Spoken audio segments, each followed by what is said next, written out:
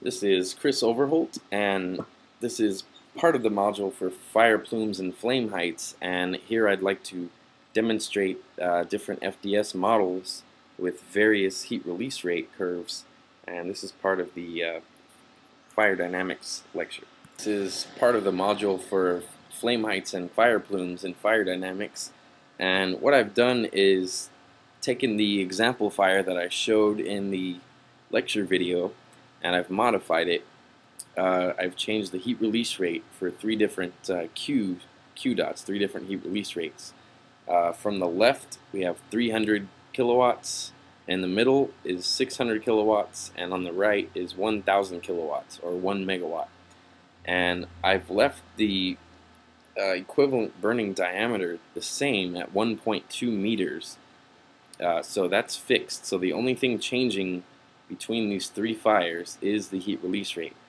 And on the bottom left corner of each simulation, you can see the heat release rate. Here it's around 300, here's 600, and finally it's 1 megawatt, or 1,000 kilowatts. So with that, I'd like to look at each one. You can see the fire with the lowest heat release rate, 300 kilowatts, has the lowest flame height. Next is followed by the 600 kilowatt and then the 1,000 kilowatts.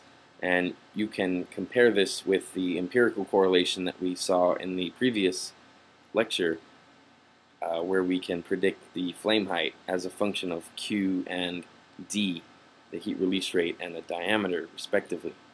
So with this, I'd like you to look at the flame heights of each, and first we'll look at the 300 kilowatt case, and you can pause the video, or you can pause the video and measure the flame height. On the left side of each fire there are tick marks showing the measurements in meters. So here's 0.2, 0.4, 0.6, 0.8, and 1 meter, all the way up to 3 meters in this domain. So you can measure the observed flame height for each case. For the 600 kilowatt case, you can see the flame height there and make your measurements, and you'll notice that the tip of the flame height varies because it's in the intermittent flame region. So this is where you can use the concept of a mean flame height that you can compare side by side, because if you use the maximum flame height, you'll see that fluctuates within a certain zone. So you can make that measurement. And finally, for the 1,000 kilowatt case, you can make the measurement for the corresponding flame height here. And one other thing I'd like to point out for all of the models is a slice file of the temperature. I'm going to load that for each of the three models.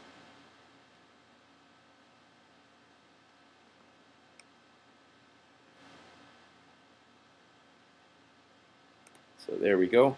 And so if we look at the 300 kilowatt case, see the peak temperature is about 700 degrees Celsius. For this 600 kilowatt case, the peak temperature is about 960 degrees Celsius. And for the 1,000 kilowatt case, the peak temperature is about 1,000 degrees Celsius. And overall, the flame temperatures do not vary much. They go up a little bit with the heat release rate. But overall, between 700 and 1,000 degrees Celsius for each. So I'll turn that back off in case you need to make measurements, but at this point you can go ahead and make corresponding measurements for the assignment of the flame heights for the three cases. Again, the diameter is fixed at 1.2 meter diameter, and we have 300, 600, and 1,000 kilowatt cases.